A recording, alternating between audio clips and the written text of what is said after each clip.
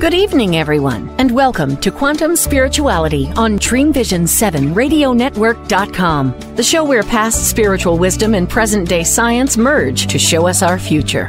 Your host is Peter Canova, author of the 25-time award-winning book series, The First Souls Trilogy, available on Amazon, and Peter's website, petercanova.com. That's PeterCanova.com. This show is a live video, so if you're only listening and want to watch, go to Peter's website, petercanova.com, PeterCanova.com, where you can access his Facebook page to leave comments or questions, and click the D7RN link where you can receive a free gift video.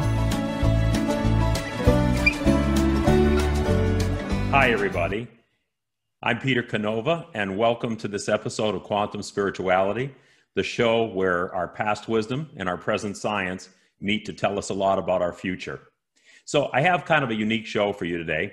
We're going to try and finish up something we didn't conclude in the last episode, which is our presentation about quantum physics and consciousness.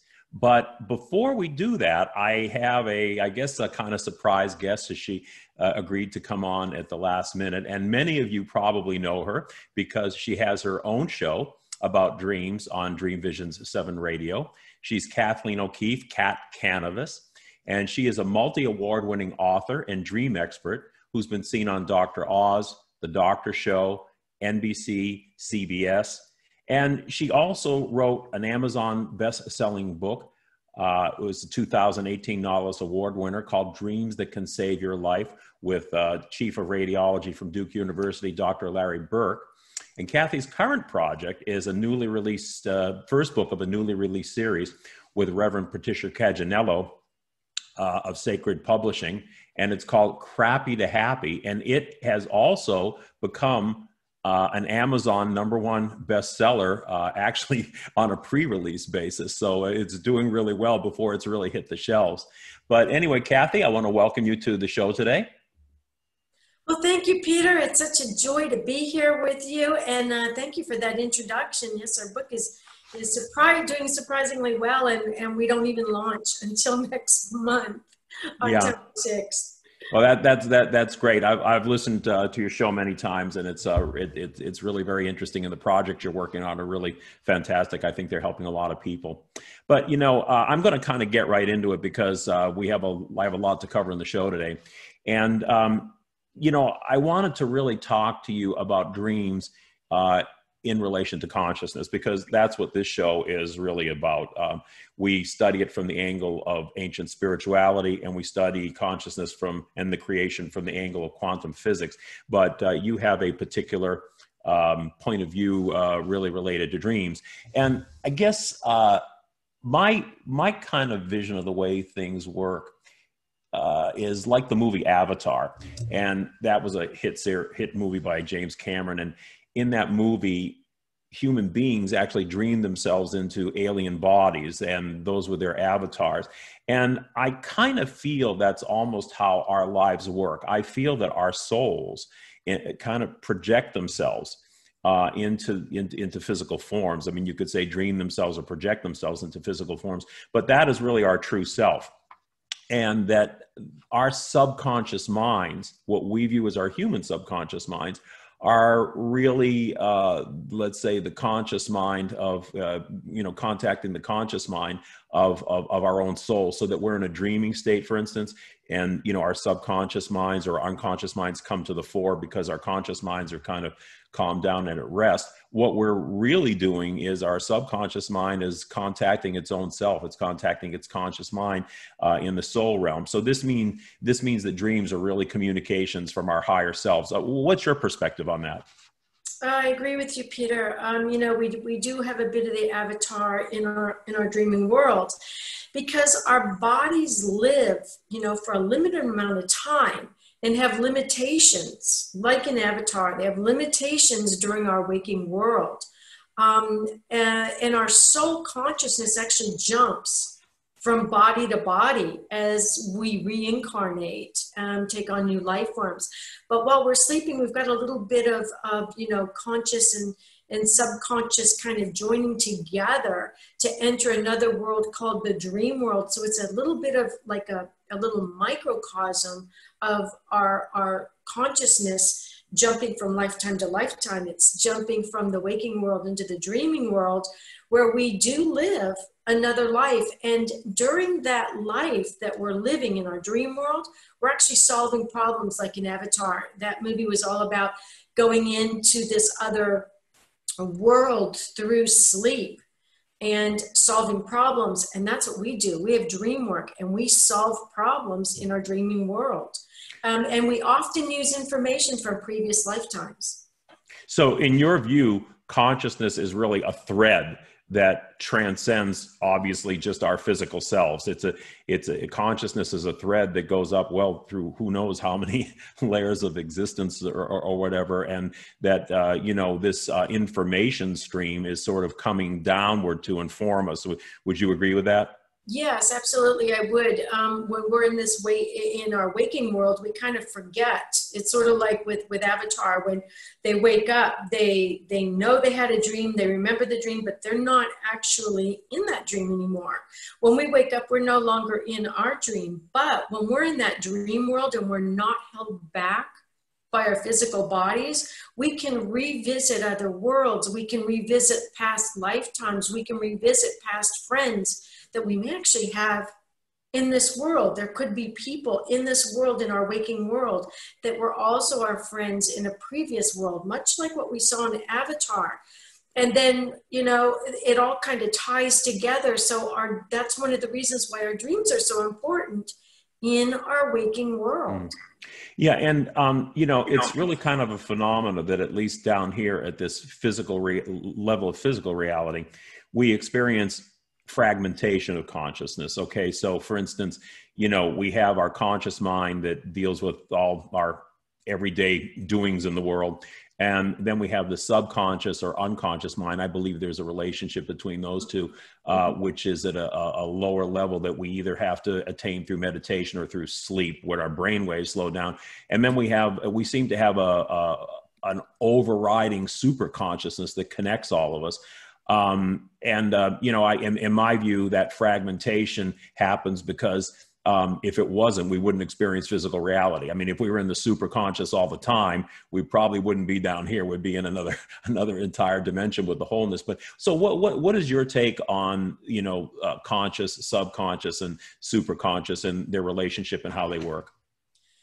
I believe it's much like Dr. Sigmund Freud's id, ego, and super ego, but a bit more. There's more to it than that simplicity. We're made up of our inner parents, our inner children, and our individual personality, which you kind of saw in Avatar, going between the waking person and their avatar person. They contained their personality. They took that with them. And these aspects of self are part of our decision-making process, like the ego or the individual personality actually mediates between our id, which is our child, and our super ego, which is like our parent within. And so the id is always trying to get us to do things like eat cake instead of our dinner, or eat, dessert first, because there might not be room for it later.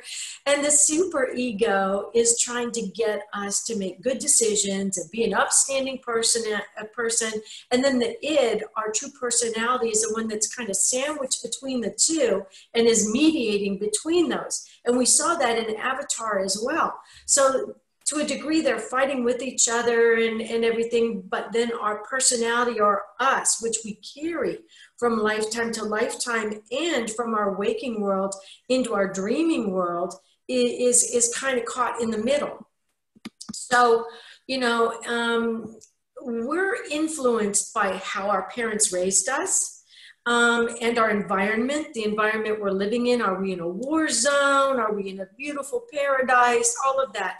And then there's our personality, which again, with Avatar, we saw the personalities as avatars were also the same personalities as the person who was not the avatar. So to a degree, we're a product of our environment, that existentialism or experiences that we take with us from one life to another, from our waking world into our dreaming world, and our individualism, our personality that is eternal, that we take with us to every single world and every single life. And these all play into the super conscious mind, which is the place of endless possibilities. Again, as we saw in Avatar, there are no limitations with the super conscious mind. If it can think it, it can do it.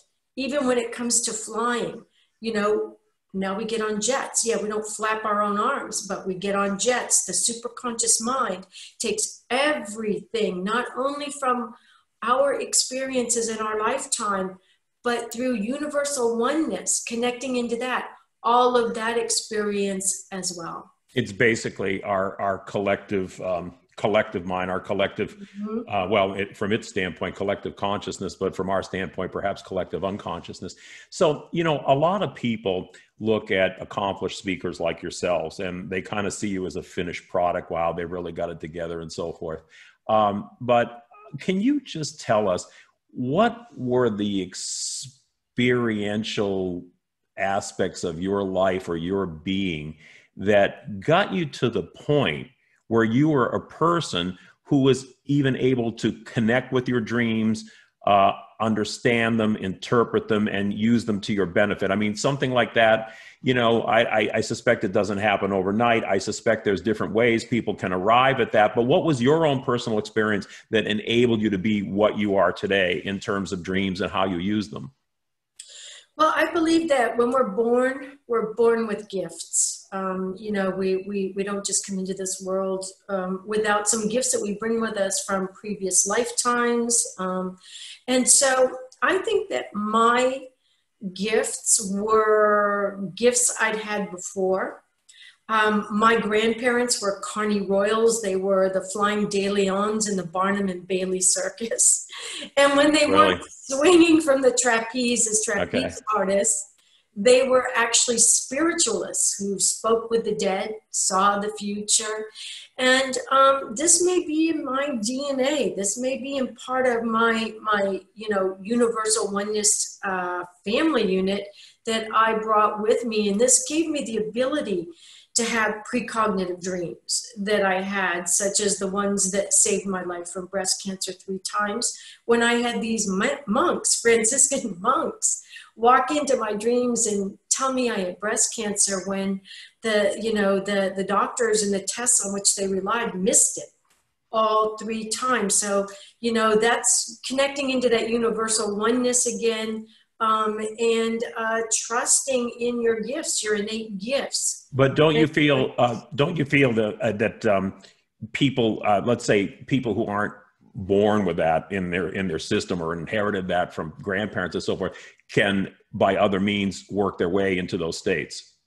Oh, absolutely. I think that we all are born with the innate gift to dream. Everything dreams. Babies dream, even fetuses still in the womb dream. They've got rapid eye movement, REM. Puppies, kittens, baby birds, everything dreams. And if it weren't something that was so incredibly important, we wouldn't be doing it for almost half of our life. And let me ask you, I'm curious about this. What differences do you see between dreaming and meditation? Well, they're similar, but they're different. It's like, what's the difference between a car and a bus? In meditation, you're fully aware. You're sitting up, you go into another level, but you're aware. In dreams, unless they're lucid dreams, you're not aware that you're dreaming. Your dream, like an avatar, becomes your total reality. And so that's what I see is the main difference. With meditation, you may go to another realm, make another connection, and come back. Now, there are some sleeping meditators Edgar Cayce, right, who would go to this other realm and not even know that they had been there when they came back. It's like forgetting your dream. But for the most part, I think most people that meditate It's more like a waking world experience versus a sleeping world experience. They're similar but different. Now, finally, because we got a lot to do in this show, so this is the last question I'm going to ask you, but do you have any tips to help people become dream aware or tap into their own higher selves, their own higher consciousness? Absolutely. What advice can you give people? I would advise you to keep a dream journal. Like I said, everything dreams, babies, kittens, puppies, birds. Learn your dream language, because it's how our inner selves actually speak to us, how our deceased loved ones speak to us with our individual dream language. And it's based on signs and symbols to a large degree. Somebody has a snake in their dream and they think that's a nightmare, where somebody else sees the snake as the kundalini and thinks they've had an enlightened dream. That's where your dream language comes in, and it's so important. We actually hold our Akashic records in ourselves through universal oneness, and we can tap into those through our dreams. And when we do that, we're tapping into our higher consciousness, and the results will be amazing. So keep a dream journal, write down your dreams, learn your dream language, and you'll be amazed at how your life will change for the better. Yeah, well, the language of dreams is certainly comes to us through symbols. And in fact, that's what myth is all about. Myth essentially is an articulated dream language that comes and tells us truths in symbolic forms. So, Kat, I really want to thank you for coming on to the show. It was really interesting. We try and have you back again. And I really appreciate you telling us a little bit about your view and dreams. So, folks, dreams, another door, I guess we could say, to contacting a higher consciousness, one of several doors that people can take. Thank you very much, Kat. Thank you so much for having me. Now, in the upcoming next segment of my show, I want to continue where we had left off the last time, because there is so much material. And the last time we were talking about quantum physics and its relation to consciousness. And there was so much information, I really couldn't get through the entire visual presentation. So we're going to pick that up again.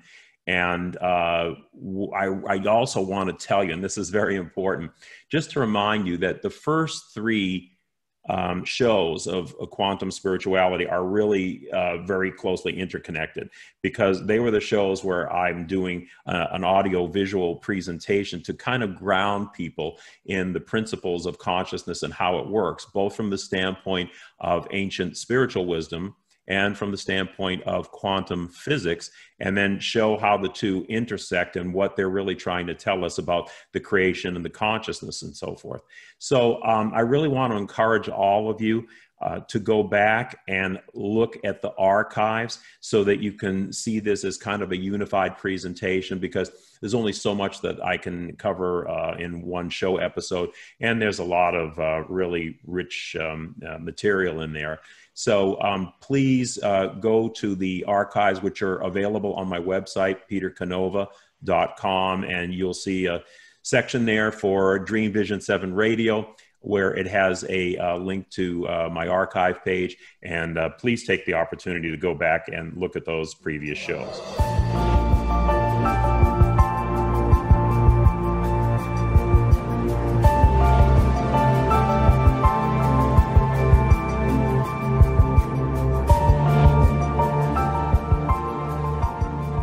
The First Souls Trilogy, one of the most highly awarded fictional independent book series on the market, is a grand vision of human evolution. It chronicles the first spirit consciousness to enter the material world in 3 page-turning novels that introduce a new paradigm of reality based on genuine ancient wisdom and quantum science. These inspirational thrillers will force you to rethink the nature of the world in which we live. Visit the petercanova.com website for information and ordering. In a world facing annihilation, a miraculous African nun rises to become the first female pope through a web of war, murder, and betrayal. Loved by some, hated by many, she becomes the deadly target of Islamic terrorists and her own cardinals as she introduces a new vision that will either save humanity or accelerate its destruction. 4 people must race against a nuclear holocaust to learn her astonishing secret.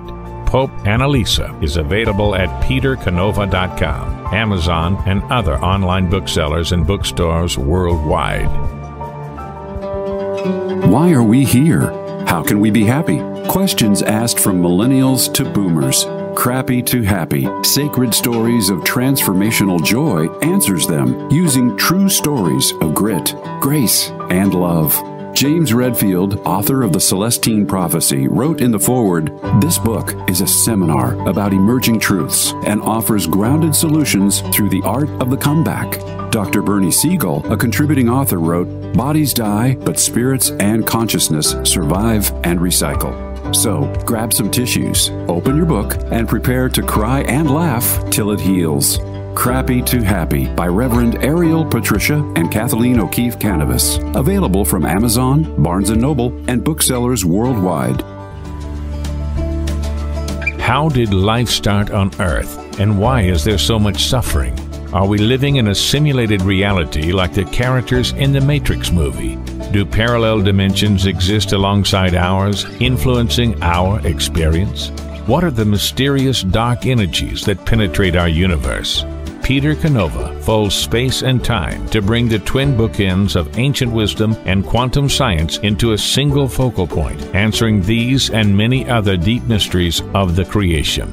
Quantum Spirituality can be heard every Tuesday at 10 a.m. and 10 p.m. Eastern and 7 a.m. and 7 p.m. Pacific on syndicated Dream Vision 7 radio network. See the show where past and present merge to show us our future.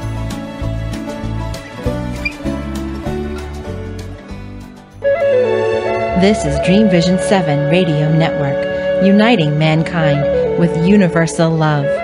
Our shows are created from the heart, bringing each listener to a place of divine enlightenment.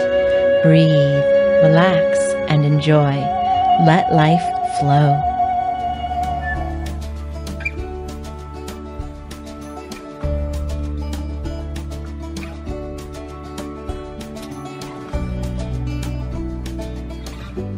Welcome back to Quantum Spirituality on Dream Vision 7 Radio Network. I'm your host, Peter Canova. And if you enjoy this show, I would really encourage you to go to my website, petercanova.com. That's petercanova.com, where you can access the archives for this show. And I have other interesting articles and videos for you to look at. Now, we're going to pick up where we left off at the last episode, and we were talking about quantum physics and what quantum physics is telling us about the creation, about ourselves, about our consciousness, and what life might all be about. In the first segment of the first show, we covered the same questions through the eyes of ancient spiritual texts, specifically ancient mystical Gnostic texts. And amazingly enough, the Gnostics pretty much jumped the gun on quantum physics and covered just about everything that quantum physics is saying now. But I have a little special surprise for you at the end of the show that I'll tell you about that will tie all that together. But as we left off the last time, we identified 2 paradoxes. And the first paradox is that the quantum world makes up the visible world that we see, and yet they have nothing similar. The quantum world operates entirely different from the visible world. And to give you an example, in the visible world, we seem to live in a world of solid matter and particles. But in the quantum world, it's really light energy waves that precede that. There are no particles really at the quantum level in terms of being fundamental. What is fundamental is waves of light energy as opposed to particles and solid masses. In the visible world, space is limited to one object. I obviously can't stand in the exact same space that you're standing in, but in the quantum world, objects can exist in the same space. In the visible world, time is linear, but in the quantum world, there really is no linear time. It's non-existent. In the visible world, we operate with speed of light limitations, but in the quantum world, there is no light speed limitation. And finally, we perceive things happening in the visible world locally. That is, they're events that are confined to a particular space. But in the quantum world, we experience what's called non-locality. So for instance, if you take two electrons, for instance, and they might be the equivalent of light years apart, you can do something that, let's say you stick an arrow in one electron and it says, ouch. The electron millions of light years away is going to say ouch at the same time. In other words, there's an instantaneous communication, an instantaneous connection between them, which is something that we don't normally experience in the visible world. So this is really one of the major paradoxes that science is trying to figure out, which is how the microcosmic world, which makes up what we are, can be so different from the macrocosmic world, which is what we experience. Now, the second paradox that we talked about had to do directly with consciousness itself. And that is, how does organic consciousness arise from inorganic matter? And how is it that energy, at least according to materialistic science, doesn't play any role in the appearance of consciousness? The materialist scientific viewpoint basically says that matter came first and somehow ended up with consciousness, which is not anything they've been able to explain either theoretically or experimentally. So it's a supposition, but it's a supposition that probably the majority of scientists live and die by, as opposed to understanding that consciousness preceded matter, that consciousness came first, and that everything that arose thereafter, including ourselves, including the material world, is actually a product of conscious energy. Now, we saw last episode how there started to be cracks in this scientific materialist view of the creation. And those cracks were primarily due to the fact that experimentally in laboratories, there were a number of experiments that we cited. And again, I encourage you to go back to our previous show, but we cited a number of key experiments that seem to indicate that, wait a minute, consciousness actually has very much to do with the controlling matter, that we may actually collapse energy waves. Our consciousness may actually collapse waves of energy into point particles and into the matter that we know. So it was demonstrated in many of these experiments that there is a direct correlation between consciousness and the control and the manipulation and the appearance of matter. And as a result, scientists started to look at things in a different way and formulate different theories and do different experiments that seem to indicate that our universe and our lives are really like a holographic projection of a consciousness from a source that we can't see. Now, this whole idea of a holographic universe, or a universe that operates like a hologram, was validated, or seemed to be validated, by some very recent developments relating to, of all things, black holes. You know, a black hole, I mean, I'm sure everybody is aware of what a black hole is, but essentially it's an area where no light can escape, and it's just what it says. It's a black hole. Anything that goes in there isn't going to come out on this side again.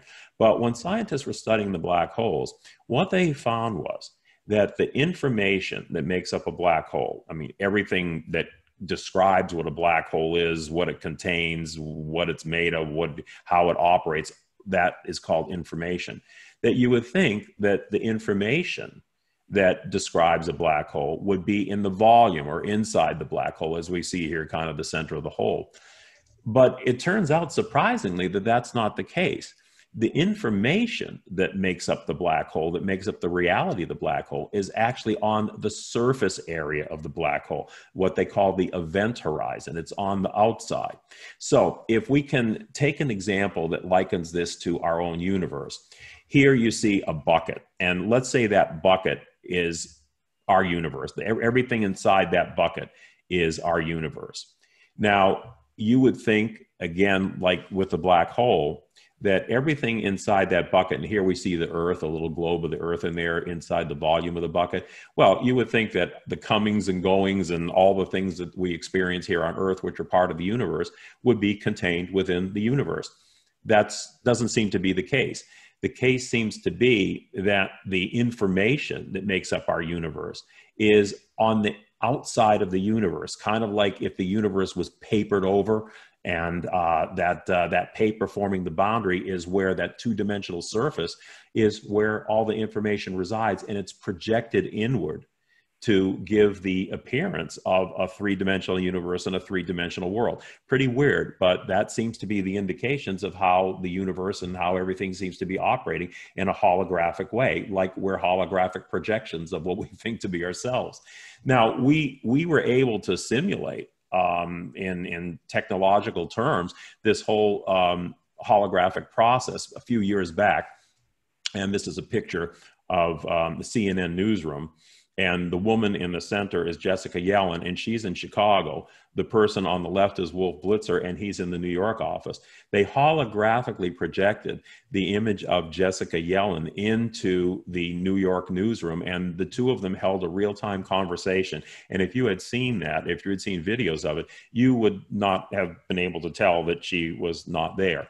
So how were we able to do something so remarkable as this? Well, remember, I think we said in some of the previous segments that nothing that we do is really anything that we create, because the templates for all these things are already out there. It's already out there in the kind of universal conscious wave. And essentially what we're doing is we're remembering, or we're imitating these processes, and we're translating them into physical technology. So in essence, you can say imagination doesn't really create. Imagination remembers things that are already there. Now, how does all this work? Well, one of the things both in ancient texts and in quantum physics that's very highly accepted is the existence of parallel universes. Now, they envision that the universe that we are in is sort of the end product of any number of other universes. But they're starting to realize that energy and information from those other universes may be progressing on through these layers of the onion, in effect, and coming into our world. So our world is not necessarily, or our universe is not necessarily limited to the types of energies and matter and things that we experience here, but maybe the product of energy and matter that we don't see. We have these parallel universes and invisible energies that are really seeming to affect the reality that we experience in three-dimensional material terms. So, it seems that consciousness uses varying degrees of matter and energy to project itself through different dimensions. And as it goes through those different dimensions, it manifests itself in different degrees and levels of energy and matter. And don't think of matter just as the gross matter that we experience here, the stuff that we can knock on and see and so forth. There are many forms of matter, and scientists have already identified dark matter, which is matter that absolutely affects what's in our universe. In fact, it's probably what holds our universe together and prevents everything from flying apart.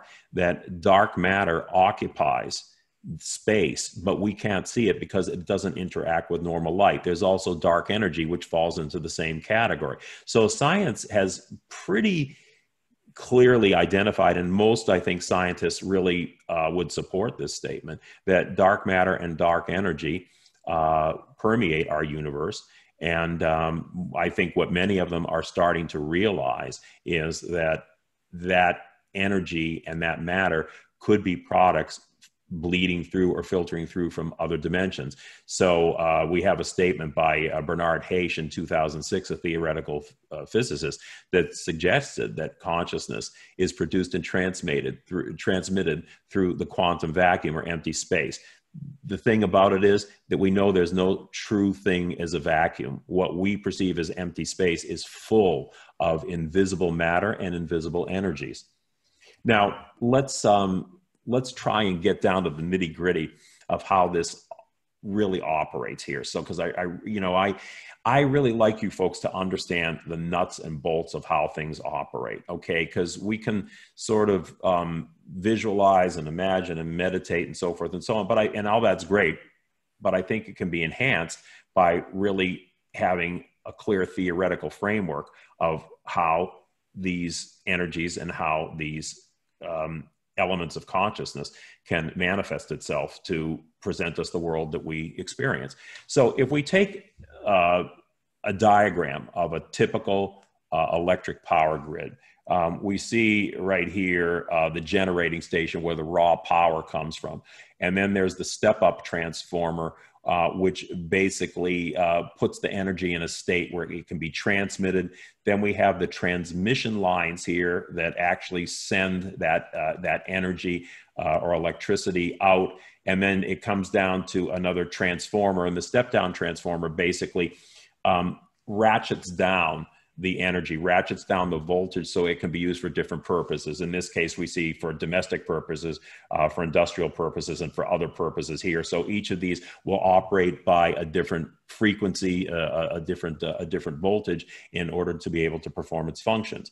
Now, let's take the same diagram and put it into more cosmic terms, more spiritual terms, more energetic terms, more quantum terms.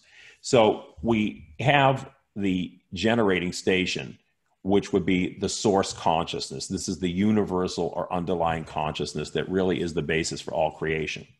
Now, that consciousness manifests itself and prepares itself to be transmitted through different energy sources, which the ancients would identify as different spiritual beings. They would call them eons or angels, whatever. But these are different centers of energy that have the function of basically dividing up and the responsibilities or the energies of consciousness and transmitting them off to, we see right here, this is the information system. The information system, the transmission lines are these different levels of parallel universes through which the energy passes, and with each universe or with each parallel dimension it passes through, the energies are modified in different ways. Finally, they come down to the area of the physical universe, and the analogy to the step-down transformer happens through the human brain. The human brain is a limitation on consciousness. And the previous show, we talked about Dr. Eben Alexander, who had one of the most startling experiences with consciousness and other dimensions while his brain was shut down from meningitis. And his first perception when he pulled out of it was that the brain is not the source of consciousness. The brain is actually the limiter of consciousness. And the purpose of that limitation would be for us to experience and operate in a physical world. So you see that the energy, the conscious energy, essentially is stepped down and it's transformed, and it permeates everything in our world. So in one sense, it manifests as lower cellular consciousness. In another sense, it can manifest as animal consciousness, which is a higher degree of consciousness. And then the peak performance of this consciousness resides in the human being, where we are experiencing self-aware, self-reflective type of consciousness. So it operates just like an electrical power system. In fact, the electrical power system is probably modeled after, again, one of these processes that exists out there at a higher level that we're simply translating into technological terms, and we have our power grid here. So this is the consciousness power grid and how it operates. Now, this idea, these experiments, and the whole idea that consciousness is really the fundamental property of the universe is really turning scientific materialism on its head. The whole idea that matter was there, but then somehow matter developed a human brain, and the human brain is where consciousness is, and consciousness is nothing more than the firing of nerve synapses, within our brains, and that's their limiting view of consciousness. It's not held water, and scientists are increasingly turning to a different view of the universe. So we have some quotes here from different scientists around the globe. John Wheeler, very, very influential and famous physicist, said that the entire universe collapsed into the state we see specifically because there had to be conscious observers present to cause the collapse. Any possible universes that do not contain conscious observers is automatically ruled out. Eric Verlinde, another respected physicist, said space and time are not fundamental but emergent. The universe we see playing out in space and time may be just the surface level where we float like little boats while leviathans stir in the deep. Well, what does that mean? Who are the leviathans stirring in the deep? Well, as we discussed with Kat in the previous segment, those leviathans very well may be our souls projecting ourselves into a physical experience. What we experience as reality is in fact fabricated in a computer. Nick Bostrom and Elon Musk, the man behind Tesla. Well, Musk actually is kind of interesting because he actually takes almost the movie Matrix point of view, that there is maybe another race out there, an alien race or a race of computer machines that are fabricating our reality, and we're kind of stuck in it. I'm not sure I buy that, but I mean, the point is that there are all kinds of views about this holographic projection or simulated projection of reality. They all agree that what we experience as reality is not the true reality, but what's behind that. I tend to look at more of consciousness rather than machines. Anyway, finally, Donald Hoffman has said our perceptions don't contain the slightest approximation of reality. Rather, they evolve to feed us a collective delusion. The particles of physics have no objective observer-independent features. Okay, so you're really seeing how this is a radical departure from the very narrow view of traditional materialist science, that everything is matter and only matter can explain life, only matter can explain consciousness, and only matter can explain the creation.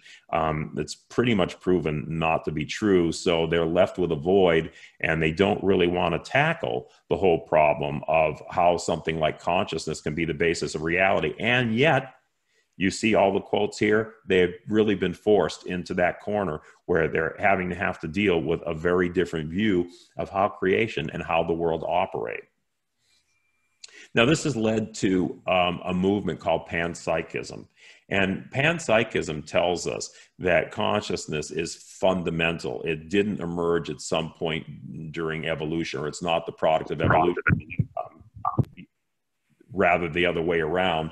It could have caused evolution, and I think that we want to take a break shortly. But let me just finish up on this slide and say that consciousness, if consciousness is in everything, it's very clear that it has different levels.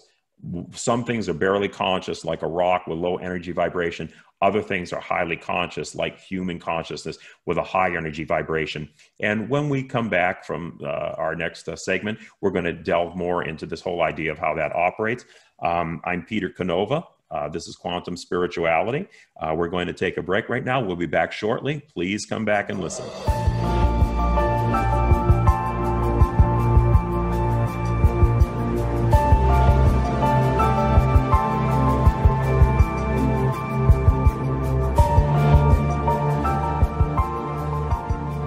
The First Souls Trilogy, one of the most highly awarded fictional independent book series on the market, is a grand vision of human evolution. It chronicles the first spirit consciousness to enter the material world in 3 page-turning novels that introduce a new paradigm of reality based on genuine ancient wisdom and quantum science. These inspirational thrillers will force you to rethink the nature of the world in which we live.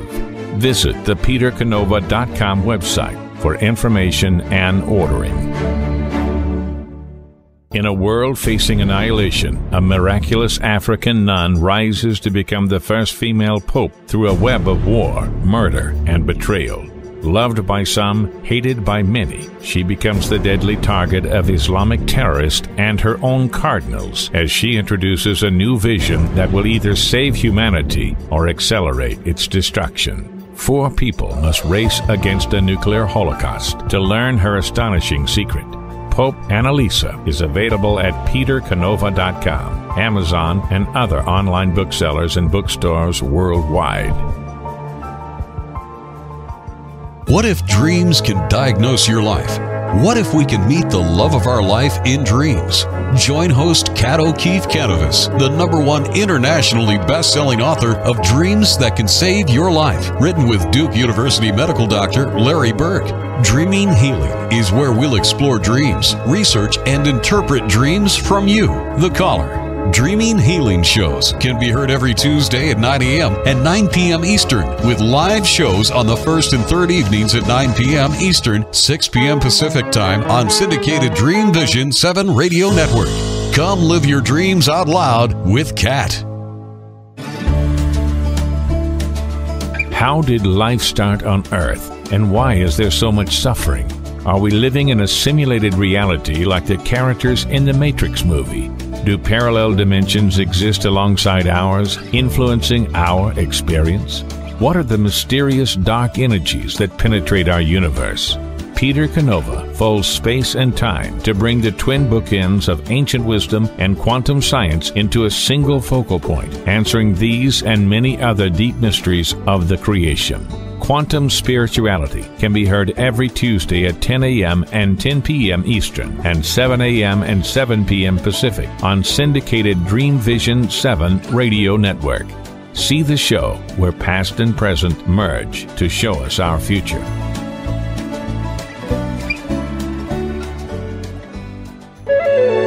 This is Dream Vision 7 Radio Network, uniting mankind with universal love. Our shows are created from the heart, bringing each listener to a place of divine enlightenment. Breathe, relax, and enjoy. Let life flow.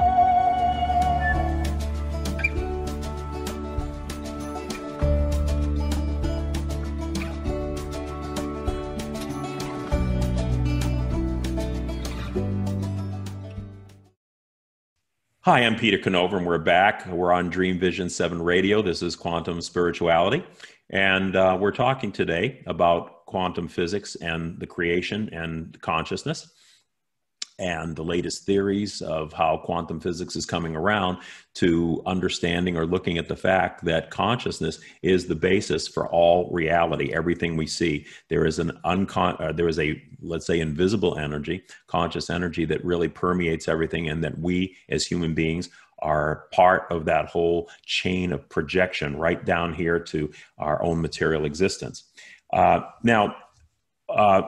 Let's talk about the idea about consciousness permeating everything. Now, how does that really work? Well, they're also developing something called integrated information theory, which really understands consciousness as a vibration that is transformed with it. Consciousness is a vibration containing information.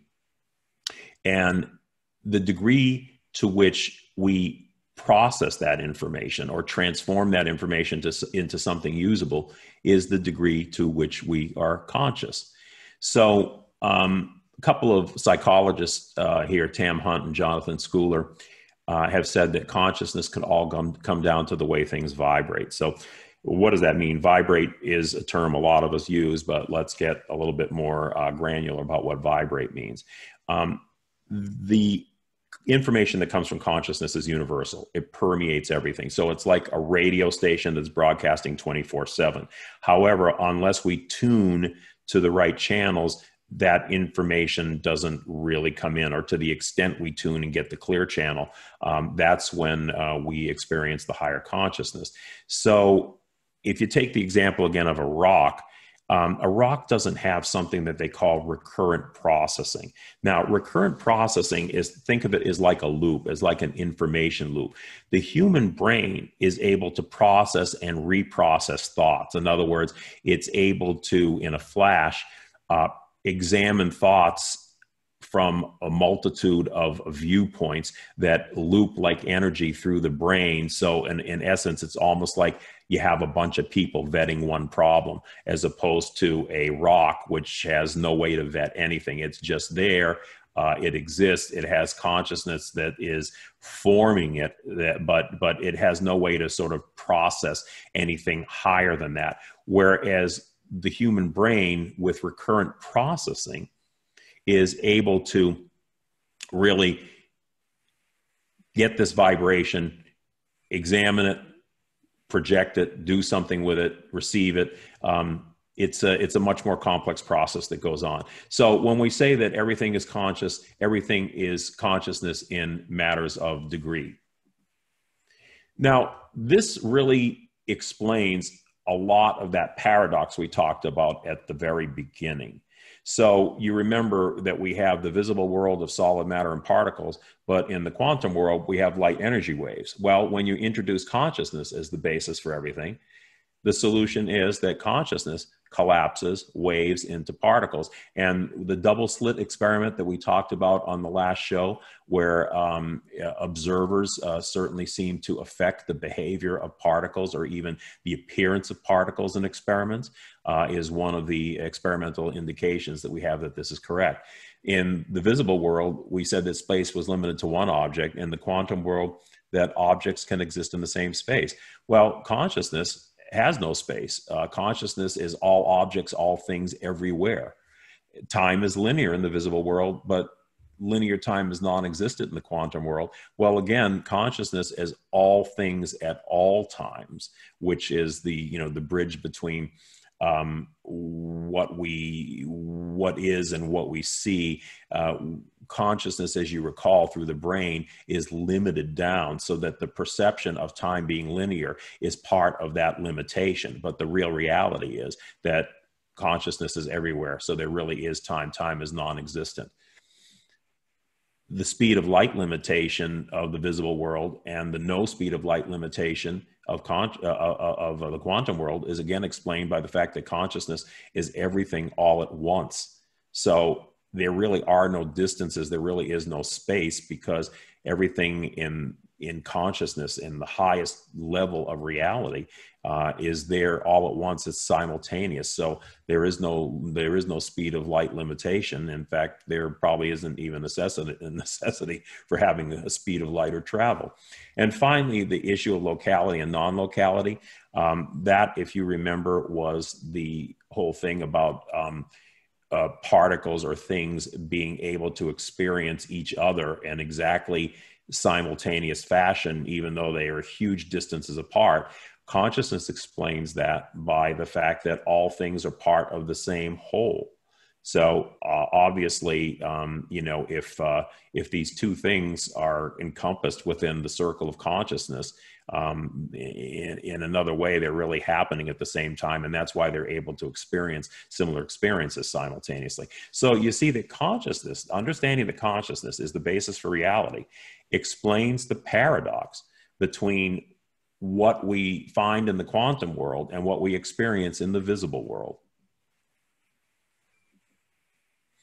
Now, to explain this in a slightly different way, we have the archetypal or energetic source world. Now, we explained archetypes in the previous show, and archetypes are those aspects of the master consciousness that are individualized, and they represent or they carry out different tasks. For instance, in the Gnostic tradition, the archetypes were given basic human impulses and basic human emotions, love, imagination, wisdom, so forth and so on. How we achieve these ideals in our own human minds are from these energetic archetypes in the higher dimensions, transmitting their energy through. So the source mind produces organized images in a continual creation. Those archetypes are the first step of that energy flowing downward. And that energy goes into the psychic or mind dimension of the soul, so that the souls essentially take these archetypal images and they manipulate them at the soul level for whatever the soul purpose is. And we perceive the archetypal images through our soul minds or through our subconscious. As Kat and I discussed in the previous segment of this show, our soul minds, really our conscious soul minds, become our subconscious human minds, so that the language of our subconscious mind is in symbols. And the symbols that we perceive are these archetypal symbols that have been processed through our soul minds. And finally, that comes down to projections of images that externalize in our material world, that we perceive these images. Our human brains take these ideas and take these images, and essentially we translate those into the perception of the material world. Again, it's very holographic in nature. All life seems to be a holographic projection of conscious, intelligent information that's modulated and stepped down through different dimensions, and gives us the variety and diversity that we finally experience at the lower levels as the material world. So what it all boils down to is this: we are living in a projected universe, and we're the projectors. And we're certainly part of that chain of projection that leads right down here to the material level, but it is part of a master consciousness that will permeate everything that we have and permeate everything that we are and create our reality. And, you know, it's a liberating thing when you come to think of it, because this master consciousness is so powerful, and that we're connected to it, and that we can all do what the Gnostics did in terms of using and tracing our own consciousness to perceive our higher selves and gain better control over our lives, over our existence, and understand what the operation of this world is about. So I just want to leave off and tell you that we've come to the end of our show. And I want to thank our producer, Bob, and I want you to join me the first Tuesday of every month for Quantum Spirituality over Dream Vision 7 Radio. And on the next shows or upcoming shows, we'll be talking more about, now that you've got this grounding in consciousness, and I want you to go back and I want you to review the first couple shows so you can see this in its entirety. Now you've got these principles down. We'll talk a little bit more about how you can use these in your own life to your benefit. I'm Peter Canova. Please visit my website, petercanova.com, and join us again for Quantum Spirituality. Thank you.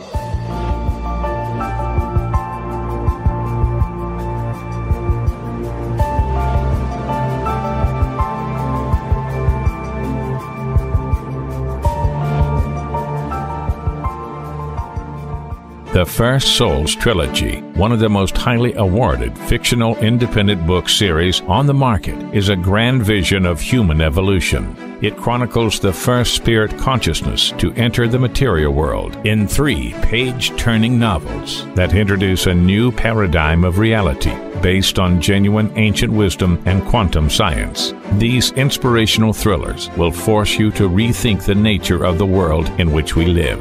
Visit the petercanova.com website for information and ordering. In a world facing annihilation, a miraculous African nun rises to become the first female pope through a web of war, murder, and betrayal. Loved by some, hated by many, she becomes the deadly target of Islamic terrorists and her own cardinals as she introduces a new vision that will either save humanity or accelerate its destruction. 4 people must race against a nuclear holocaust to learn her astonishing secret. Pope Annalisa is available at petercanova.com, Amazon, and other online booksellers and bookstores worldwide. What if dreams can diagnose your life? What if we can meet the love of our life in dreams? Join host Kat O'Keefe Canavas, the #1 internationally best-selling author of Dreams That Can Save Your Life, written with Duke University medical doctor Larry Burke. Dreaming Healing is where we'll explore dreams, research, and interpret dreams from you, the caller. Dreaming Healing Shows can be heard every Tuesday at 9 a.m. and 9 p.m. Eastern, with live shows on the first and third evenings at 9 p.m. Eastern, 6 p.m. Pacific Time on syndicated Dream Vision 7 Radio Network. Come live your dreams out loud with Kat. How did life start on Earth, and why is there so much suffering? Are we living in a simulated reality like the characters in the Matrix movie? Do parallel dimensions exist alongside ours, influencing our experience? What are the mysterious dark energies that penetrate our universe? Peter Canova folds space and time to bring the twin bookends of ancient wisdom and quantum science into a single focal point, answering these and many other deep mysteries of the creation. Quantum Spirituality can be heard every Tuesday at 10 a.m. and 10 p.m. Eastern and 7 a.m. and 7 p.m. Pacific on syndicated Dream Vision 7 Radio Network. See the show where past and present merge to show us our future.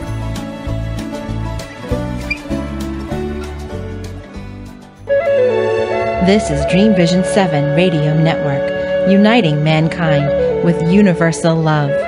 Our shows are created from the heart, bringing each listener to a place of divine enlightenment. Breathe, relax, and enjoy.